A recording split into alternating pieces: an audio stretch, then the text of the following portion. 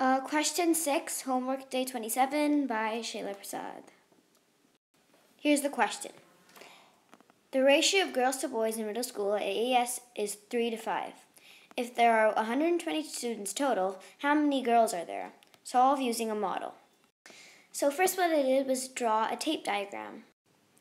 Then after making the tape diagram, I made a bracket type thing here, and then wrote 120 equals 8. This indicates the entire thing. So the entire tape diagram represents 120 students, which is also equal to 8. The reason I wrote 8 is because the ratio is 3 to 5. So the total number of students would be 3 plus 5 is 8. So 8. Then I divided the tape diagram into 8 parts.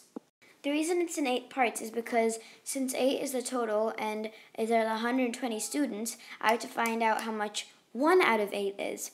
And to figure that out, I have to do 120 divided by 8. So 120 divided by 8 is equal to 15.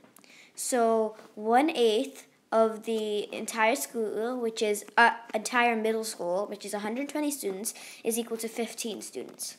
So now I'm going to fill in the diagram by adding 15.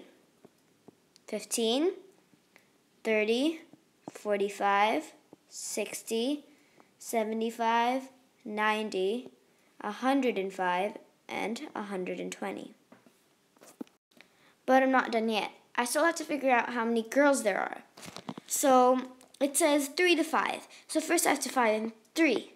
So 1, 2, 3.